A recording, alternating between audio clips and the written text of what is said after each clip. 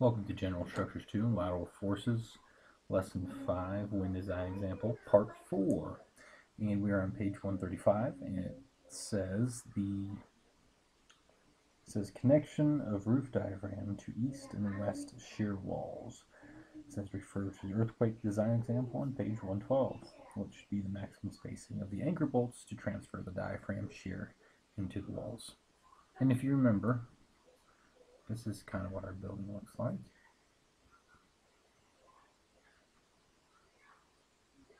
This is the long dimension, like 150. This is the 60 dimension.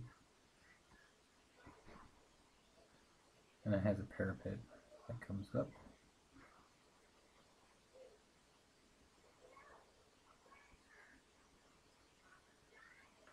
Alright, here's my quick freehand sketch. And if you remember, we have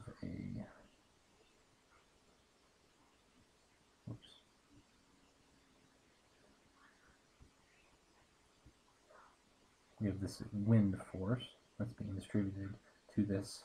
Some of it's going into the foundation, and some of it's coming up here. Everything from the parapet and the upper half of this wall is going to be going to this roof diaphragm. That's what you design it for. And if you go back, you remember that we had what, I think this was 102 PLF, and this is, let's say, I think it was 150 foot. This was 60 foot. So when we had WL over 2, that would be what? 102 PLF times L, which was 150 over 2, and that gets our reaction and our max shear. Remember our shear diagram. 102 times 150 divided by 2, it's 76.50, and that's going to be PLF times 60 pounds. So that's just that, and then remember, we take it and we divide that by 60. So 7,650 pounds divided by the depth of the beam, which is 60 pounds, equals 127.5. And that's going to be PLF. So in essence, you know that you have right here at this wall right here, you have 7,650 pounds of shear, and you need to spread that over 60 feet. So I hope that makes sense. You need to somehow resist that 7,650 pounds of shear, and you need to do that by putting anchors like that in that wall, the top of the wall. Alright, so the question is, it says which maximum spacing of the anchor bolts, what should be the maximum spacing of the anchor bolts to transfer the diaphragm shear into the walls?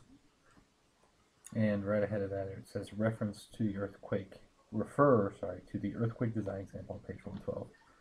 And if you go to 115, it says connection of roof diaphragm to east and west shear walls. And it says assume an allowable load of 1,400 pounds per bolt. So we say 1,400 pounds per bolt. And what do we take a look at? Actually, let's go ahead and write this where it's on top. And I'll do this per bolt. Actually, let's not do that. I'll tell what was earlier. And then we're going to, what we need to do here? Oh, pounds per foot. 127 pounds per foot. So if we have 1,400 pounds per bolt, and we have 127 pounds per foot that we need to resist, so it should be around what? Well, 10, 10 plus, maybe 11, about 11 feet. So I take that times 11, you'll get about that. So anyways, let's go ahead and do the math. So if you have 1,400 pounds per bolt, and then you divide that by 127.5, that's pounds per foot, you're going to end up with foot per bolt. And 1,400 divided by 127.5, and you get 10.98, so about 11 foot. 11 foot per bolt. So it's saying that you need 11 foot spacing, but if you go into the study guide, you'll see, and if you remember on the earthquake example, that the standard common practice is to space anchor bolts at no more than 4 foot on center. So 11 foot per bolt, whoops, is greater than 4 foot. Use 4 foot spacing.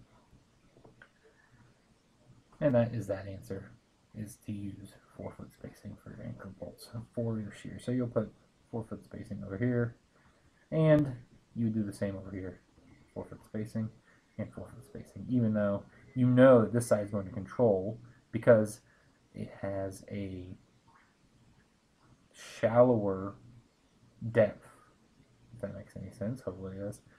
The 60 is shallower than the 150, and it has a wider area for the wind to hit. I hope that's intuitive for you. If it's not, just take a look at it and actually go through this process, looking at it on this side of the building. You know, take the, what is it? It would be 102 PL. Yeah, I may be wrong here, but I'm assuming it's 102. Let's do that real quick, actually. 102 PLF over here, and you have a 60 foot. So we can do the WL squared. Let's just go over here and say 60 foot. So 102 times 60 divided by 2 equals 3060. So you're going to have 3,060 pounds is going to be your reaction, or your max shear. Those are the same. And then you're going to take that and you're going to divide it by 150 is your depth. So 36 divided, trying to keep it somewhat, let's just do it right here. 3,060 pounds divided by 150. And that's going to equal 20.4. I mean, and so far you can see that 20.4 is much less than 127.5.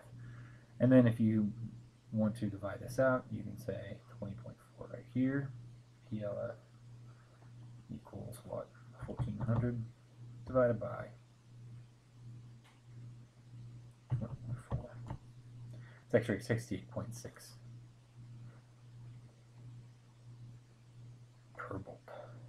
So as you can see, that is much greater than 4 foot, and you'll also use 4 foot spacing for your bolts. All right, and that should make sense. I hope that makes sense to you, where you can see, well, yeah, you're going. If you just take a look at this building and say, well, it's going to be much more stable this way than it will be this way, and that should make sense because it's got a longer moment arm. If that doesn't make sense to you, please post something and I can hopefully go back and try to explain that a little bit better. But I'm assuming by now that it is, I'm assuming it's quite intuitive by now. Alright, I hope that helps, and I will see you on the next video.